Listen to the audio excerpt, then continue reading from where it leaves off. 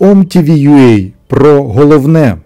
Открываются совсем другие перспективы. Президент України Володимир Зеленський доручив головнокомандувачу Збройних сил України Валерію Залужному і міністру оборони Рустему Умерову наступного тижня презентувати новий план з мобілізації в Україні. За словами президента, він заслухав доповіді про виклики у сфері мобілізації, а також про варіанти їх вирішення на засіданні Ставки Верховного головнокомандувача. Він сказав, що весь план буде напрацьовано, а деякі питання вони вже вирішили. Я хотів би, щоб люди розуміли весь план дій, куди ми йдемо, які виклики. Компенсаційний план з цього питання буде наступного тижня. Дуже вірю, що наступного тижня, додав президент. Зеленський уточнив, що таке завдання поставлено і Залужному, і Умерову, і міністрам. Тому що багато речей залежить і від економічних питань, які треба врегулювати. Глава України заявив, що вони будуть комплексно доповідати про все наступного тижня. И как вас понимать? Привет, дорогие друзья! На этой неделе мы еще раз узнали, что такое альтернативная вселенная. Не Марвел ни разу. Столько на этой неделе было альтернативных заявлений, предложений и даже альтернативных выступлений. Ну, во-первых, конечно же, саммит G20. И этот саммит уже действительно пора переименовывать из G20, уже, правда, в G20. В этот раз на саммите даже дистанционно не было ни Си Цзиньпина, ни Байдена. Ну, наверное, нашлись дела более важные. Зато на этом саммите впервые за долгое время выступил Васильевич. Некоторые коллеги уже в своих выступлениях говорили о том, что их потрясает агрессия, продолжающаяся агрессия России на Украине. Военные действия – это всегда трагедия конкретных людей, конкретных семей, да и страны в целом. И, безусловно, мы должны думать о том, как прекратить эту трагедию. Кстати говоря, Россия никогда не отказывалась от мирных переговоров с Украиной. Понимаю, что эта война, гибель людей не может не потрясать. А кровавый переворот на Украине в 2014 году, за которым последовала война киевского режима против своего народа на Донбассе, это не потрясает? А истребление гражданского населения в Палестине, в секторе Газа сегодня, не потрясает? И рассказал им всем, а что мы? Ну, да, это все большая трагедия. Мало того, мы-то на самом деле вообще-то практически миротворцы. Хотим мира. Ну, по крайней мере, скорейшего прекращения трагедии, да? Это, оказывается, все трагедия. Конечно, надо сказать, что все более и более, должны быть уже всем понятны определенные границы. В том смысле, что есть люди, которые могут рассказать, что надо 20% населения как-нибудь уничтожить, типа Гурулева. И это типа нормально. В комиссии по этике в Государственной Думе рассказали, это просто личное мнение человека. Ничего такого страшного нет.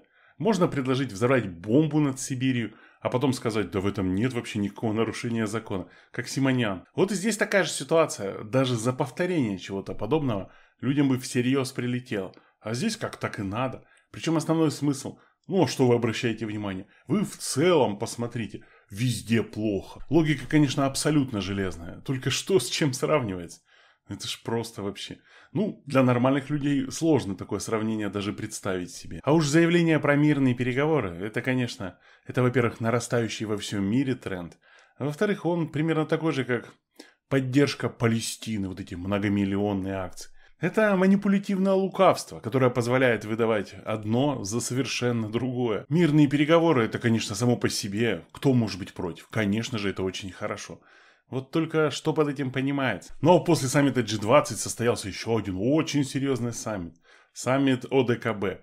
И в принципе, как и в случае с саммитом G20, был самый главный момент, кто на этом саммите не присутствовал. А на саммите ОДКБ не присутствовал глава Армении Пашинян. Он уже до этого заявил, что на подобный саммит он не поедет, не примет участие. А что там было еще? Лукашенко красовался. Рассказывал про то, что вот как мы собрались, вот как тут хорошо и гостеприимно. Все, что происходит в Беларуси. А насчет заявлений, а что на подобных саммитах может заявляться? Или решаться? Вообще, для чего это все? В общем-то, заради посидеть. Поэтому и заявления такие же.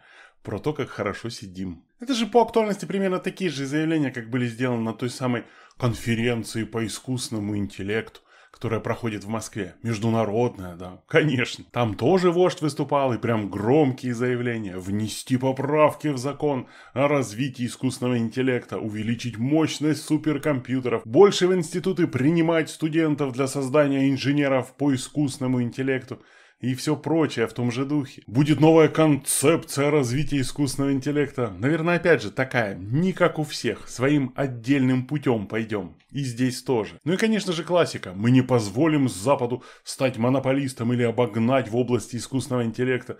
Ну и главное, конечно, нам нужна своя безопасность в этой области. И согласитесь, это прям могло быть сказано где угодно. Пару слов буквально поменять, и везде годится. И даже здесь, казалось бы, разговор об искусственном интеллекте, а и сюда можно вставить. Не надо забывать о традиционных ценностях и о ценностях культуры. Ну, классика же. А Володин тем временем отправился в Китай. Для чего? Что? Какая цель этого визита? Многие предполагают, что что-то может быть передать. Что сейчас можно передать? Что для этого надо ехать прямо лично? Баночку консервации с искусственным интеллектом, наверное. Ну, правда, это звучит как абсолютный абсурд. Вы затронули тему Японии, где говорят о том, что в доме, там, где живет премьер-министр, сложно быть без дополнительного стимула. Я напомню, на Украине это первый президент, который живет сам в бункере. Вот. Но так, видимо, там очень страшно, поэтому используют что-то более тяжелое, потому что находится в том состоянии, качество принимаемых решений, например, аналогичное. Да и в принципе, понимаете, тема наркотиков, она сопровождает вот украинские события на протяжении последних 10 лет просто неотступно. Майдан, после признания вот 10 лет назад, люди, которые выступали организаторами, которые по каким-то причинам разошлись, они потом откровенно признавались о том, что нужно было захватить здание Дома профсоюзов, здание городской администрации, там наладить фасовку наркоты. Вот это была главная задача, это первый пункт, который нужно было выполнить для поднятия Майдана. Они его использовали, и Майдан потом начал скакать, пошло движение. Сейчас на фронте вот движение, которое, знаете, которое мясные штурмы, они, в общем-то, в нормальном состоянии, проводить их крайне сложно. Поэтому большое количество пленных, которые сегодня попадают в наши руки, наши медики констатируют наличие наркотических и психотропных веществ, которые есть у них в крови. И в достаточно массовом количестве. Многие из них дают показания о том, что прямо медицинские службы раздают вот, специальные виды наркотиков, раздают непосредственно перед штурмами, перед какими-то важными операциями. То есть людей вводят вот это неадекватное состояние. Поэтому вот эта тема, она сохраняется непосредственно на Украине. Что касается сегодняшних заявлений, которые идут в основном из Европы, и они заявляют о том, что сейчас русские дойдут и придут в Европу. Они сейчас захватят всех остальных. Мы говорили, наша официальная позиция все время основывается на одной простой вещи. Россия защищается. Россия защищает свои интересы. Россия обеспечивает безопасность своей территории. 51-я статья Устава ООН дает право на возможность защиты. Именно НАТО начало размещать свои базы на территории Украины. Именно НАТО поставило под угрозу существование, по крайней мере, нормальную жизнь приближенных территорий к українській границі. Підпишіться на канал і не пропускайте нові відео. Пишіть коментарі і діліться з друзями. Ми також будемо вдячні за підтримку нашої роботи на Patreon або інших зручних платформах. Реквізити в описі до відео.